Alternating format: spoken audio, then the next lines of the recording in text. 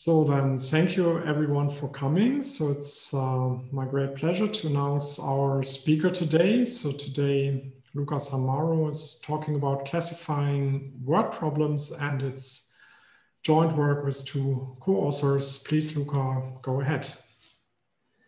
Okay, so thanks a lot. Thanks to the organizers for inviting me. I'm really happy to say you something about our research on word problems and specifically on the complexity of word problems.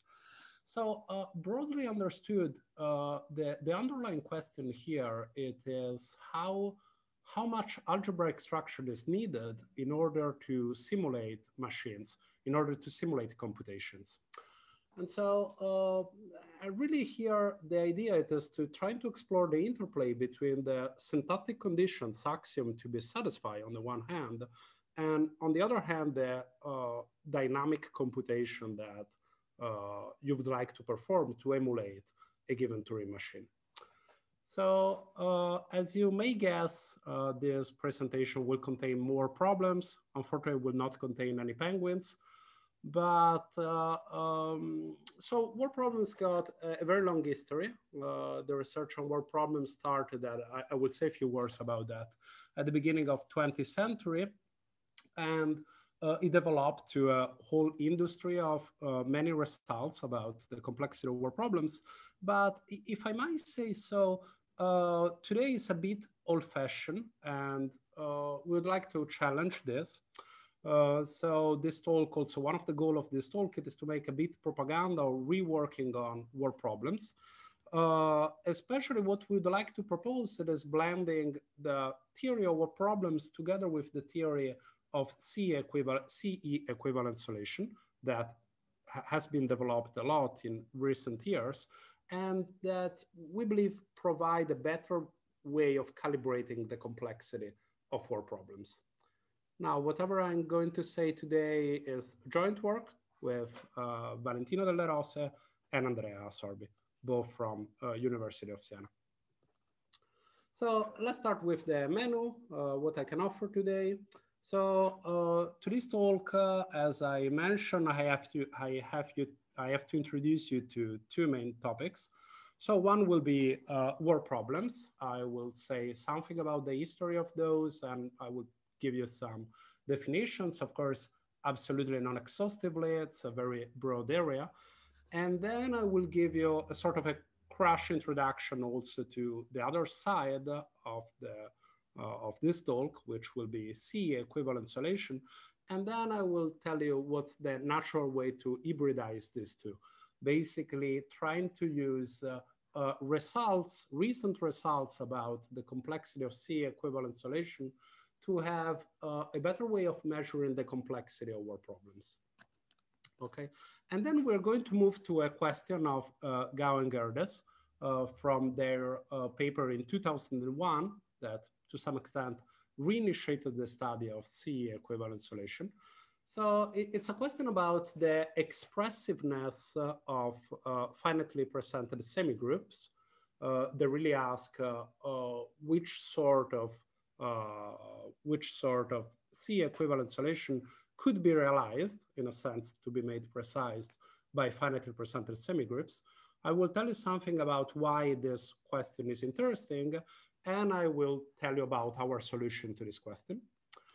And then finally, really briefly, because I mean, a full exposition of this topic would require me just another full talk, but I really would like to say you something about a certain natural connection between algebra and arithmetic that arise when we consider word problems through the lens of the theory of equivalent solutions. So specifically, I will consider the question of how much algebraic structure is needed in order to realize a probability in piano arithmetic, or in fact in any consistent extension of Robinson arithmetic. Okay. So let's start with word problems, and I would like to make some really high-level remark as a start. So of course, the idea of presenting an algebraic structure is absolutely mainstream in the literature, but it has two main interpretations. So in computability theory, if you ask to a computable theorist, well, I guess it would depend on who you ask, right? But let's say the mainstream view it is that a presentation of a structure A is just an isomorphic copy of it with a computable domain. So you don't want to have some complexity hidden in the choice of the domain. And you postulate that the complexity of the structure comes from the complexity of its operation. So this is a very natural way to see things. But on the other hand, I mean, in algebra, when people speak about presenting algebras, the mainstream approach is different, or at least superficially different. So the idea is that you deal with structures that are easy to describe, but in which a priori it may be hard knowing whether two terms represent the same element or not. So the idea there it is that rather than directly presenting a structure, what you do it is that you effectively present a pre-structure, and that you structure that you're actually referring to will be obtained as a quotient of the structure, the pre-structure you're presenting. So more formally, obviously what you have it is that an algebra will be presented from a collection of generators and some defining relations which express equations between these generators. And of course, I mean, this is exactly the approach within which you say that a structure is finitely presented or that an algebra is recursively presented. And at least for the scope of this talk, to avoid some unwanted overlapping terminology, I will maintain this distinction. If I say that an algebra is computably presented, I mean, as in the first approach. If I say recursively presented, I mean as in algebra. So the structure is in fact isomorphic to the term algebra modulo some C equivalent solution. Okay. Now, remarkably, what you have that in a sense, these two approaches are equivalent, in the sense that if you have a countable algebra A, there always exists a surjective homomorphism from the term algebra into A, so that you have that A is isomorphic to the term algebra quotient, the kernel of the homomorphism. So if you're dealing with nice algebras, say groups, algebra with decidable type, what you have it is that any countable group, it is famously isomorphic to a quotient group of the free group. Okay, so, and as I mentioned, I mean, the first approach has been privileged in computability theory, and especially, of course, in computable structure theory, computable model theory, with some exception. Think, for instance, of the work of Selivanov and others on positive structures, all the Kusainov and his collaborators line of research on C structures. So these approaches are quite similar to what we are doing here. But in fact, I mean, here we basically start from the observation that many algorithmic problems that appear in algebra already are related to equivalent solution, already have the form of equivalent solutions. Okay, so but let's start in general from these algorithmic questions. So specifically, we will focus on word problems. So in 1911, then in a paper considered three fundamental problems of the theory of groups, or at least of finitely presented group. One of those was the word problem. So the word problem for a finitely presented group G is just the problem of deciding if two words in the generators of G refers to the same group element, okay? So of course, there's nothing special about groups here, and you can phrase the same word problems for any single algebra. And so recursively presented algebra. And so you have all possible word or word problems, and you may naturally ask what's the complexity of those, right? So actually, of course, the then question was if there was an effective procedure that for any single finitely presented group would solve the word problem, right? And of course, notice that in the special case of groups, in fact, asking whether two words are equivalent, it is exactly the same of asking whether U times the inverse of V is equivalent to the identity. Once you know the identity in the group, you know all the, we would say, equivalence classes of the word problem.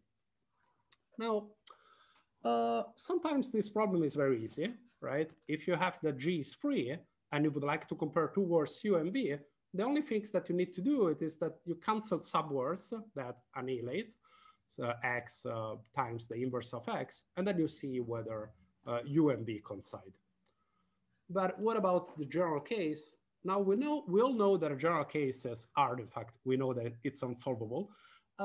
Interestingly, Dan already remarked that the problems seem extremely hard already for a group with very few generators and defining relations.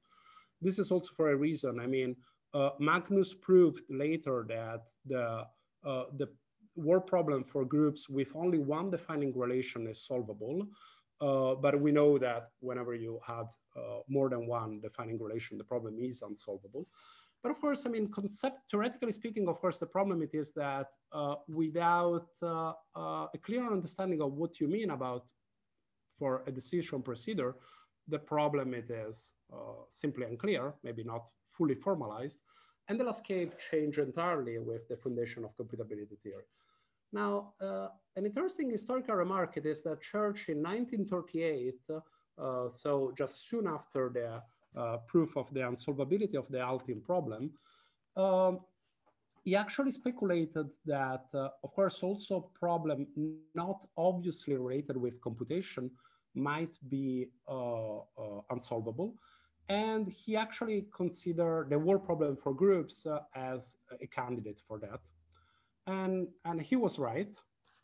So in 1947, independently, Post and Markov were able to construct a finitely percentage semigroup with unsolvable word problem. But it took them 10 years more to prove that you can do the same with groups. And in fact, the proof is much harder. Okay, so in the case of semigroups, I don't want to spend too much time about that. So in the case of semigroups, the encoding of an arbitrary Turing machine into a finitely percented semigroup is really straightforward. So the idea is that you will have your semigroup having as generators all symbols corresponding to all elements in the alphabet of the Turing machine you would like to simulate, and all the internal states, together with some additional symbol H that is taken for technical reason. I would say more about this. And then basically, simply for any possible instruction in the Turing machine you would like to emulate, you add all defining relations which identify words that identify a word corresponding to some configuration of the Turing machine with the word corresponding to the configuration that you obtain by applying the instruction you would like to encode. Okay, you do that in some straightforward way. And finally, you also include defining relations which would say that whatever word which will contain QH, where QH is the generator corresponding to the terminal state of the Turing machine, will actually collapse to just a singleton QH. Now, again, this is very much direct. It is the obvious way to do this encoding. But on the other hand, note that even for this simple encoding, you really have to take care. And so, for instance, of course, computation in a Turing machine is sequential, while defining relation will be just an equation, so there will be symmetric. So you really would like to check that you don't have unwanted collapses, right, that are made by the fact that maybe you have some fake backward computation, which is just appear for the fact that here you are encoding by symmetric relation something which is non-symmetric in the Turing machine side. But I mean, this can be done, and it can be proved that the machine M will halt on input Y if and only if you have that word HYH, it is in fact equivalent to this this generator QH, which represent the terminal state. So then, of course, it's enough to take a universal Turing machine to obtain a finitely percented semigroup whose word problem is unsolvable. Now, unfortunately, this does not say anything about the word problem for groups, which of course is much harder. The idea is that this semigroup cannot be embedded in a group because that last condition that you have it requiring that any single word which would contain this generator corresponding to the terminal state must be equivalent to QH immediately would trivialize the group, okay? Just for the cancellativity property of groups. So, and in fact, I mean, the Novikov construction it is much harder, but of course it works. And then through the 60s, a lot of people work on try to extend this result.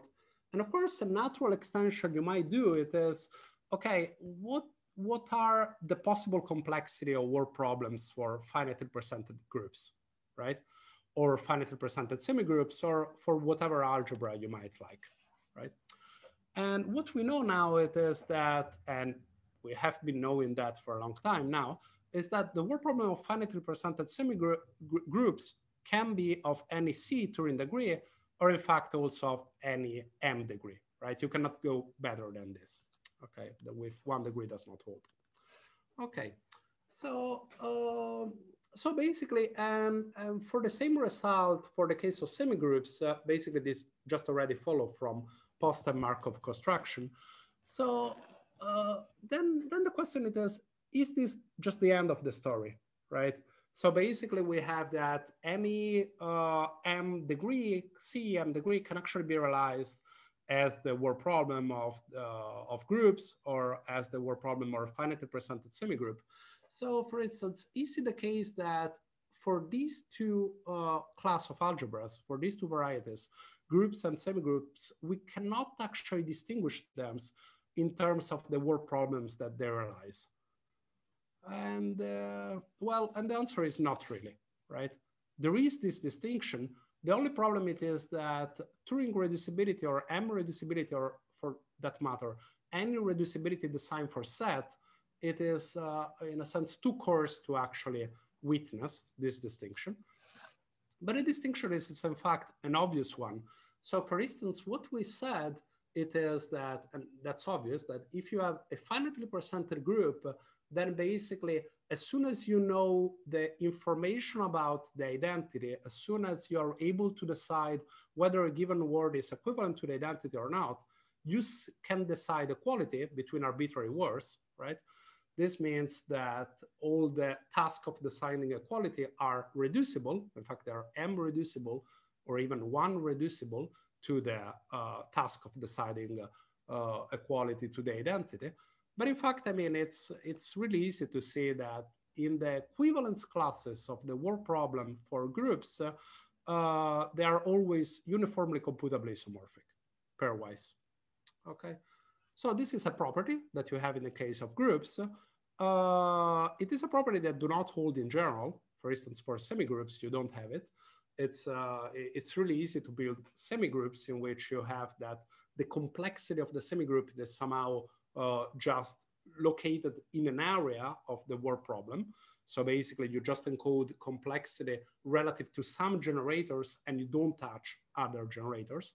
But already in the post-Markov construction, you can see that if you take some word of the semigroup, which cannot really encode any configuration of the Turing machine you are coding, then immediately the corresponding equivalence class in the word problem will be just a singleton, okay? So this property of having the classes pairwise computably isomorphic is something you have in groups and you don't have in semigroups.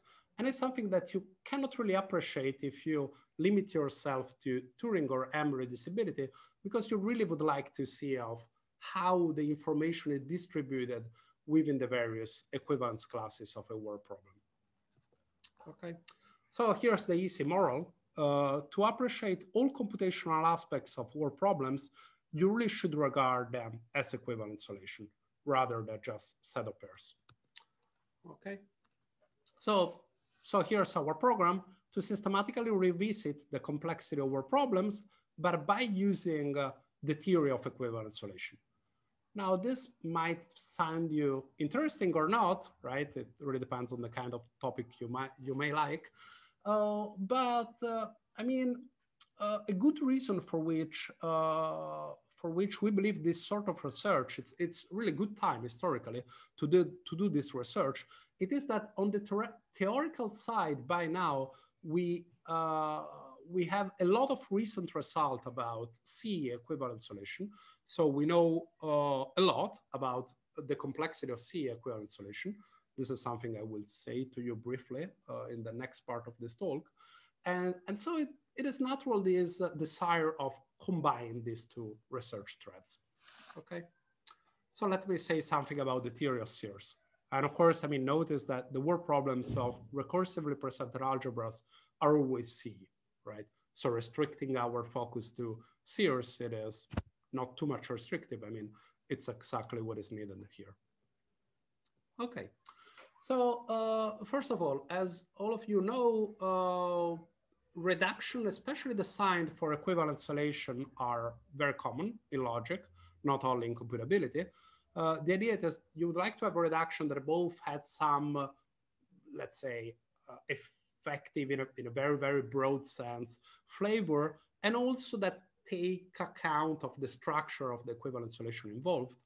Generally speaking, you have that a reduction of an equivalent solution E on some domain X, perhaps equipped with some topology or whatever, to an equivalent solution F on Y, is just a nice function, right, which induce an injective map on the equivalence classes, okay?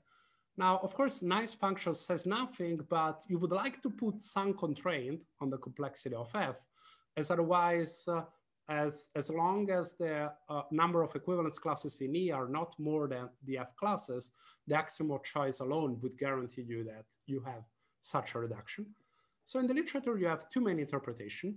In the scripted set theory, people typically assume that X and Y are Polish spaces and F is Borel, and you have all the theory of Borel reducibility. And of course, I mean, together with possible variants, people also consider continuous reducibility, etc. In computability theory, the most typical assumption it is that X and Y are just natural numbers and F is computable. Okay. And in particular, relative to computability theory, what we have it is that the most studied degree structure generated by computable reducibility is that of series, right? So just the C degrees of CE equivalent solutions.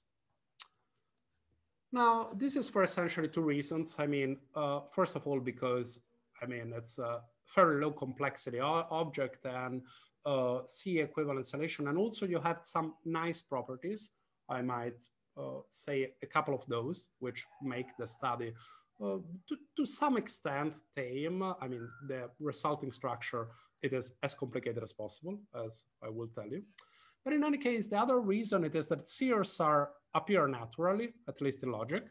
So for instance, to have an example in the background of your mind as a seer, just take provable equivalence in any consistent formal system. So for instance, take PA, you say that two numbers, say X and Y, are equivalent if and only if you have that Peano arithmetic is able to prove that they are code for equivalent formulas, okay? Or maybe the restriction of this equivalent solution to any sigma level of the arithmetic hierarchy, okay? Or the isomorphism for finitely presented group, this is a sigma 1 equivalent solution. Or word problems, of course.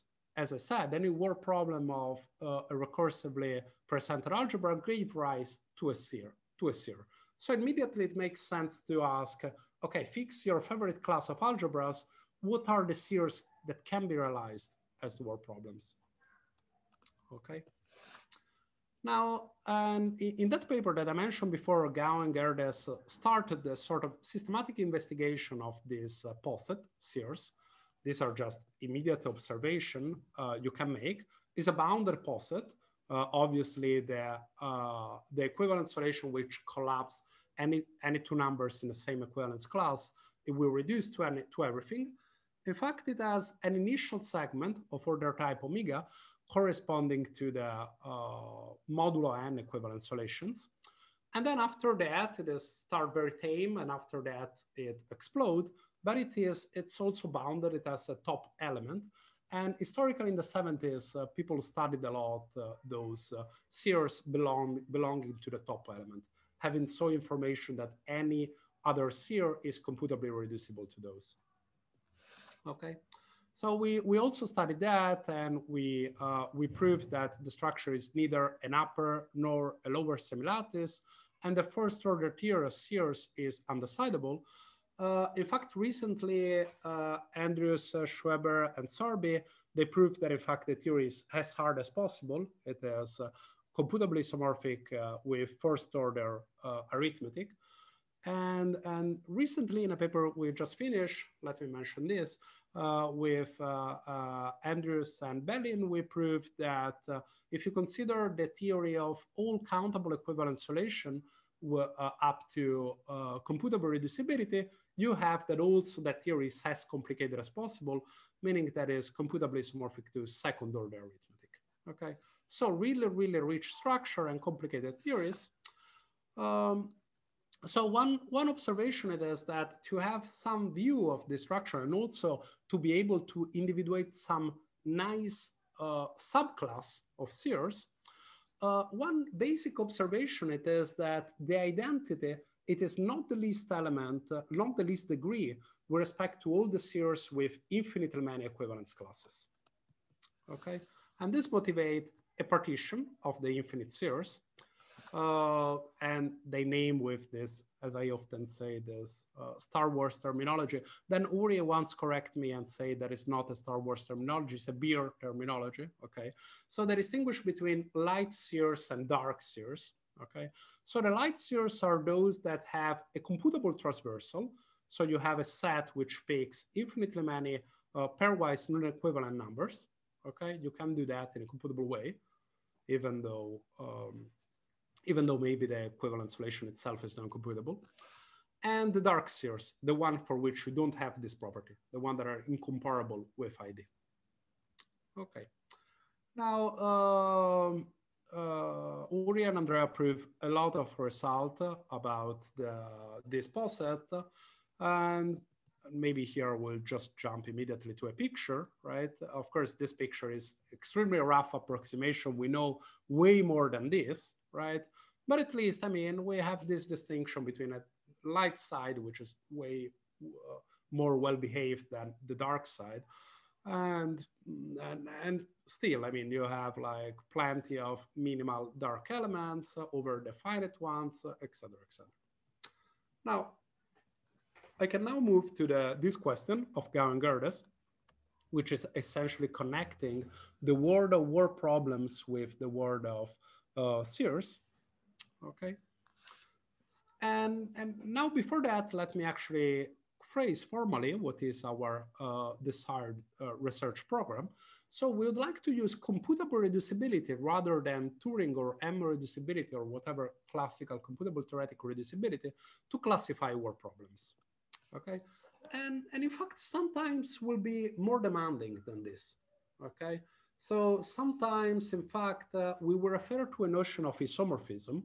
Here we say that two seers are isomorphic if there is a reduction from R to S, which is all S classes. Now, it's an easy exercise to see that if you have this reduction, which it's all classes, you also have a backward computable reduction, so that the two are bireducible, right? Computably bireducible. But in fact, I mean, obviously what you have it is that if you have isomorphism that you have computable bireducibility, the converse does not hold. This has been known for a long time. I will give you an example of two that are in the same computable reducibility degree, but they are not isomorphic. And this term isomorphism here, it is in a category theoretic sense. And recently with the same authors of this work, we actually investigated also the category theory, the category of equivalent solution in which you have isomorphism, you have mapping of equivalence classes induced by computable function. This is something that it has been started by Yershov in the context of numberings, and we basically adapted that to the cases of equivalent solutions. Okay, so in this terminology, you can actually replace some known results. So there is this result from 1971 by Miller III, you have that there is a finitely represented group with a word problem, which is a universal sphere. So the word problem, it is as complicated as possible, relative also to the equivalent solution, right? Relative also with this more fine reduction. So in a sense, this is a reinforcement of Novikov and Boone result, okay? And also recently, of course, with a completely different terminology, I don't think that they know the theory of series or whatever. Masniakov and Ozin, they have this beautiful result. They constructed a recursively presented group with a word problem, which is a dark sphere. They call it a Dan Monster. So basically, this is a recursively presented group whose word problem is unsolvable, but also the insolvability is made in such a way that you cannot produce in any computable way pairwise non-equivalent group elements, right? Or words referring to group elements. Okay. And this result, I mean, the proof use Golod and Shafarevich classical result. And basically, the idea it is that you would like to build this recursively presented group in such a way that the defining relations are constructed very sparsely, so sparsely that by referring to this classical result from group theory, you would have that the group itself, it is necessarily infinite, right? And it's still open whether there exists a finitely presented group with a word problem, which is a dark sphere. And probably this question is really hard. So now let's move to our work. First of all, we define a certain class C of algebras, coming, for instance, from a variety or being possibly the whole variety. We say that this realizes the spheres if you have that every sphere, it is in the same reducibility degree of a word problem of a recursively presented member of this class, okay? And the same for finitely realized spheres, right? So that basically up to computable reducibility, you would have that the theory of spheres would correspond to the theory of word problems for that class of algebra, okay? Now we know already that groups cannot realize the spheres, right? As I already said, the equivalence classes of the word problem of a group are always uniformly computably isomorphic. And this is generally not true for spheres. So for instance, you can build what is called the one-dimensional sphere generated by K. This has one equivalence class, which corresponds to the halting set. And the all other equivalence classes are, and all the complement of K will just correspond to singletons. Okay, so we have a lot of complexity just encoded in just one equivalence class. What about other natural classes of algebra? So here's Gauengerde's problem. They ask if any sphere is equivalent up to computable reducibility to the word problem of some finitely presented semigroup. And, or in other words, in our terminology, do semigroups finitely realize the spheres? This is a nice question, I believe, for two reasons at least. So one, if true, well, you would have that, it would say that the theory of spheres, it is in fact just the theory of word problems for finitely represented semigroups. So this would give you a nice bridge between these two theories. Maybe it would make the theory of spheres easier to sell. I don't know, maybe not, maybe not, but whatever. It would provide a certain connection between these two theories. And most notably, it would nicely extend a beautiful theorem by Shepperson, in which Shepperson basically arrived really close to a positive answer to Gauengerde's problem. So he says that if you fix any uniform sequence of C set, you are always able to build a finitely represented semigroup in which you encode the information of this C set in the equivalence class of the word problem of this finitely represented semigroup with some residual classes. So basically, Gauengerde's question it is whether you can get rid of these residual classes, right? So it's basically really very much connected to the fact that whether in simulating series by semigroups, if perhaps you have some redundancy, right? Or maybe not. So in the construction of Shepardson, it's really obvious that these residual classes are necessary, or seems to be necessary in this construction, to basically take care of some computation path. So basically the question is whether you can try to do this simulation in a better way. We solve Gauss-Gerdes question, but because the universe does not collaborate, negatively. Okay.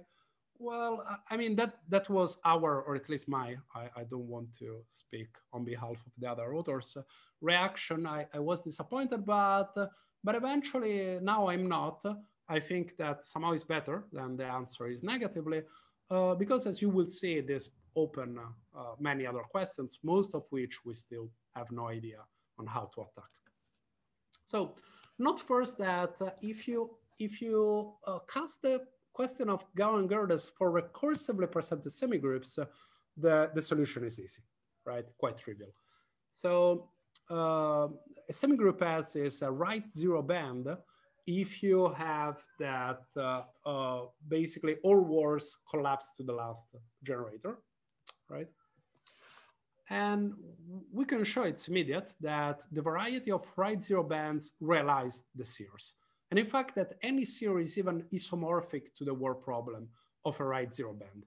And basically to emulate any equivalent solution by a right zero band, whenever you have any series, of course, whenever you have the information of two elements collapsing in the series, you just make the corresponding generator to be the same.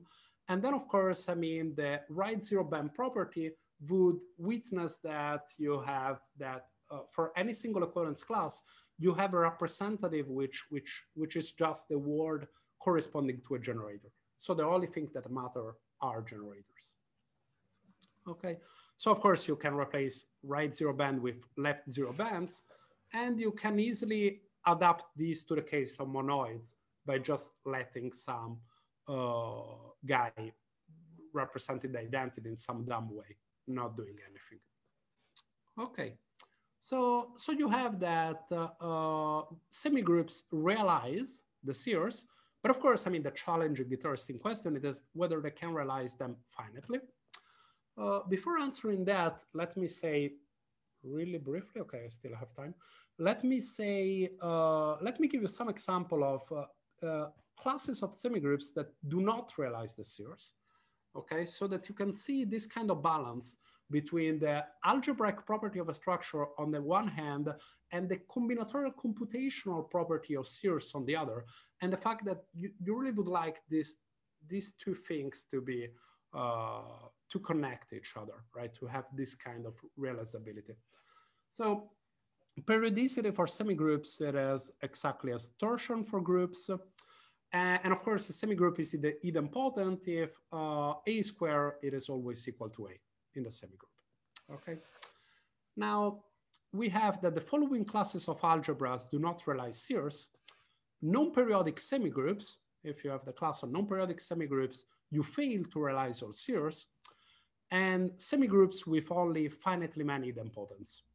How to see that, as I promised, is easy, but it gives you a flavor of this idea of trying to properly combining algebraic property on a side and combinatorial computational property of equivalent solution on the other. So take S to be a recursively presented semigroup of a non-periodic semigroup. So this guy will have infinite order. Well, if it has an infinite order, from its orbit, you can immediately recover a computable transversal of that. And so this means that the word problem will not be dark. Easy as that. On the other hand, take suppose that you have a semigroup with only finitely many idempotents, then you can fix those elements non-uniformly. And then with the exception of those elements, you will have a map going from X to X squared, which is a diagonal function, right? Which maps equivalence classes to different equivalence classes. And there are, as we will see, there are equivalent solutions that do not have this diagonal function. Okay. So, and one example it is this. If you remember this, this is for denoting the restriction of PA equivalents to the sigma n formulas. Okay.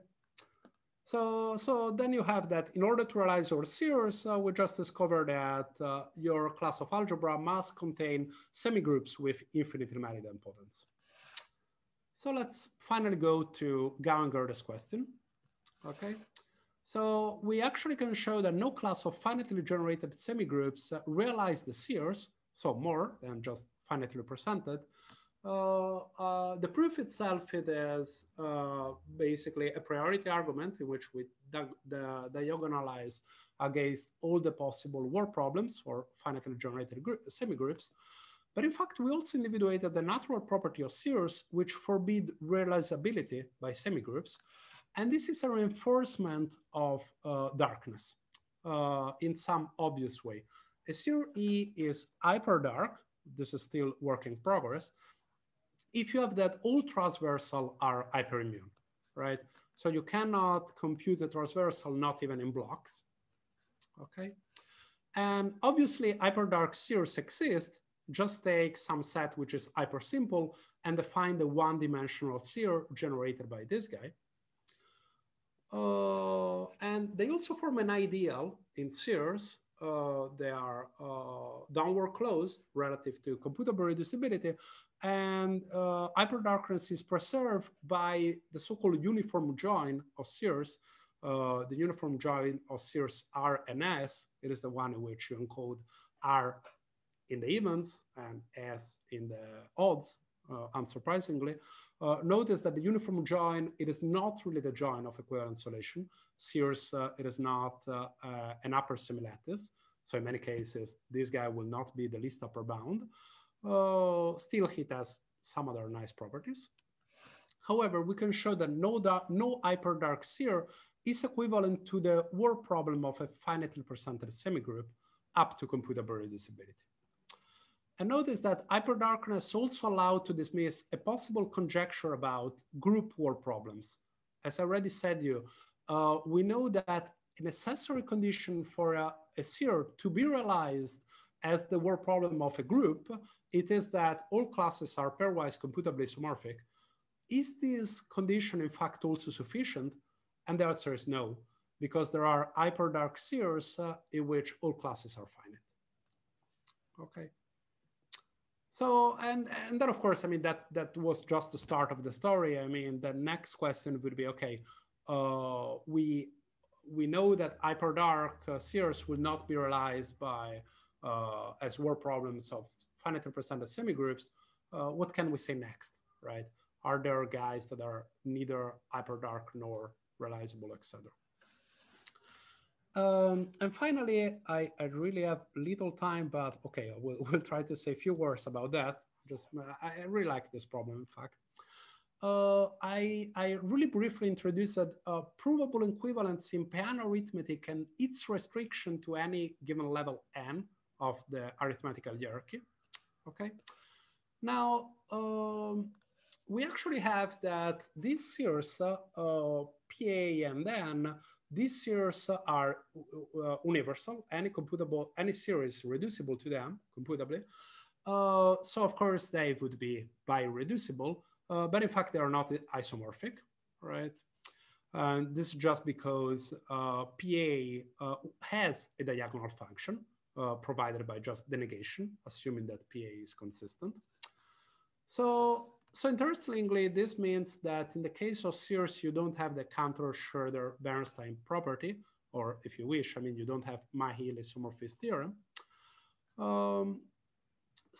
And this motivates a long-standing study about the classification of all isomorphist types within the universal series. So here's a fascinating problem.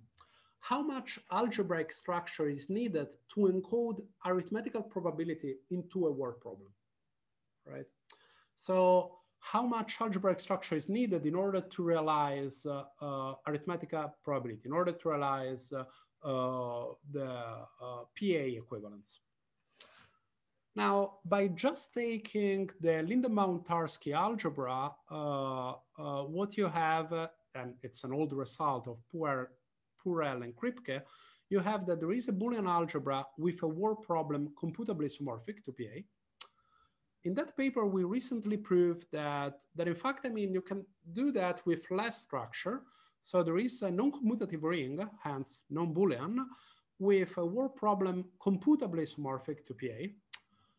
The question that we really would like to solve it is whether you can do that with a finite represented group or just with a group, even recursively represented. And we don't know how to do that. It seems hard because I mean, all known technique to encode arithmetic inside the word problem really require to have at least two different operations to emulate Boolean connectives, basically to distinguish conjunction and disjunction. And we don't know how to do that with having only one group operation. Okay, so that's all. And these are many possible directions one can go, but maybe I will stop here. And if you're interested, I can say you things about this possible direction. Okay, this is an hint for one question, but okay, so that's it. Okay, many thanks. Thank you for your nice talk, Luca. So we have time for questions. Are there any questions? Yes, may I ask a question? Sure. Thank you very much for your talk first. At the beginning, I want to see if I have it straight. Did you say that every M degree can be realized as a word problem of a finitely presented group? Yeah. I don't think that's correct. I think it's that every truth table degree can be represented. I think it's correct for semigroups, finitely presented semigroups, but actually, unless I made a mistake, I proved long ago that a cancellation semigroup, you cannot represent all M degrees with word problems of cancellation semigroups. Okay. So thanks for pointing this. Definitely. Okay, so for semigroups, certainly you can do that, and I mean it's basically Postel Markov things, and also I mean up to Turing degree, I'm sure you can. But okay, right. Yeah, I believe you definitely. I believe it was Don Collins that did it for truth table degrees, and that was actually quite a bit of work compared to Turing degrees. Mm-hmm. But anyway, I think this raises the question, one might want to look at cancellation semigroups as an intermediate case between semigroups and groups. So, you know, like sure. The final question, you have various questions of yours you might ask for cancellation semigroups. Okay. So great. I mean, definitely, this is one direction. I mean, I didn't say anything about that, but of course, I mean, groups and semigroups here are just paradigmatic case. But we or I would be interested in any other nice class of algebra, and definitely, I mean, consolidative, it totally makes sense in this direction. Okay, any other questions? I think Peter von Ende Bose has raised his hand. Yes. I don't mute myself. I have a question about whether there, on the formal aspect of presentation, there is a difference between the situation where you have a finite set of generators and relations expressed as pairs of words between words of the generators, or whether you have a more abstract approach that you have words with variables where you can substitute arbitrary words for the variables.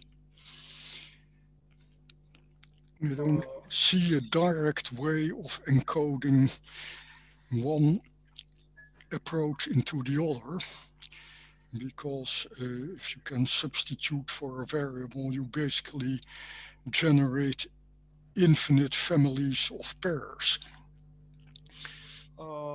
I mean, yeah, sure. But then what about the reducibility? Still, you would take, let's say, Turing reducibility in that case?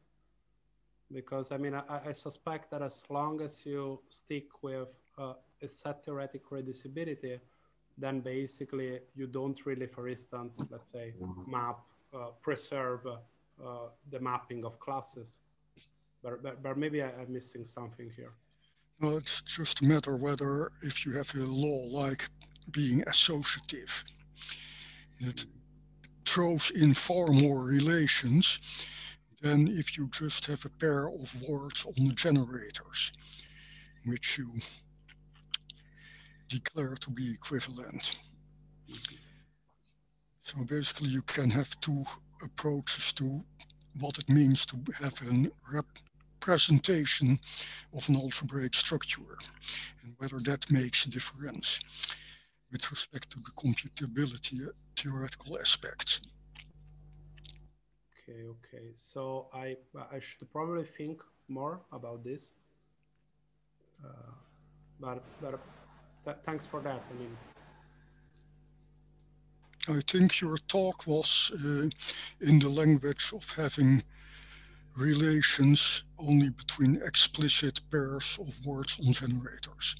Yeah, definitely. Exactly. Yeah, sure. This absolutely. And it certainly can be the case that if you allow some variables or parameters, then basically the expression of would change. But this is something really I'm not familiar with. Thank you. Thank you. Okay, are there any other questions? Julia has raised her hand, so please go ahead. On just at the end, you were mentioning the difficulty of getting two operations to give you one in some coding.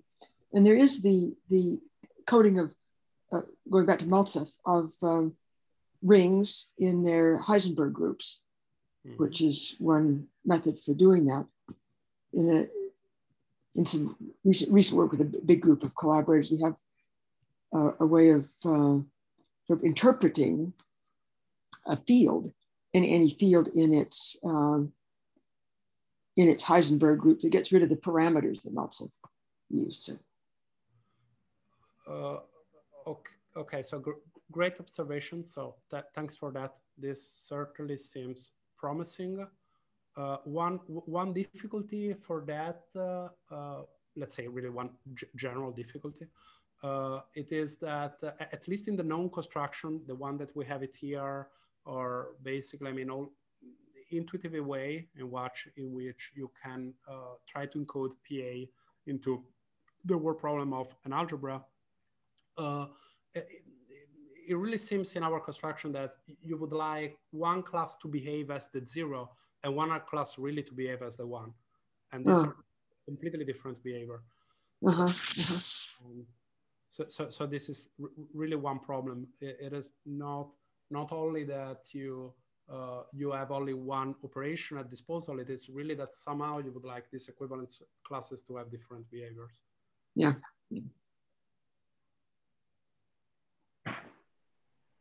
Okay, any further questions or comments?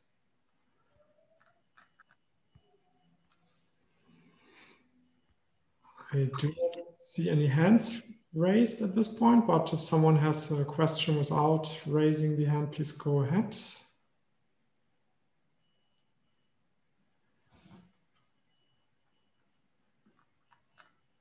So if that's not the case, then I think we should thank Luca again for his very nice talk. Thank you very much. And thank you all for joining the seminar. As usually,